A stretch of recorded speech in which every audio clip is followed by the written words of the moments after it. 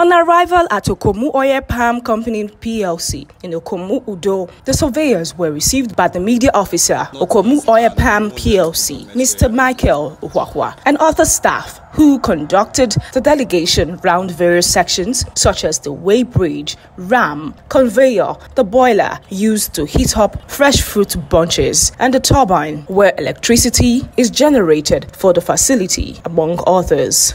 We have 2 mills and 2 plantations. That is a bit bigger than this, about 10,000 hectares, and we have 60 tons per hour capacity mill. Also with this place, we have a 60-ton capacity mill, and we have a rubber factory here also. The tour afforded the surveyors the opportunity to experience the various stages of oil palm production at Okomu, which is said to be the second largest palm oil producer in West Africa. The surveyors say the tour was educative and fun-filled. We are here at Okomu today to have a sightseeing of the facility. We have heard so much about the company, and in that regard that they are into oil production, and for that reason we have to visit this place because we have some of our members who are also into facility management, which is also part of our core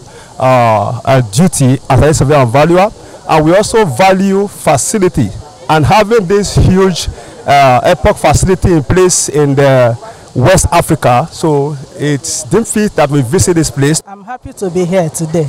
I wish I can pull people from my state to come and see it.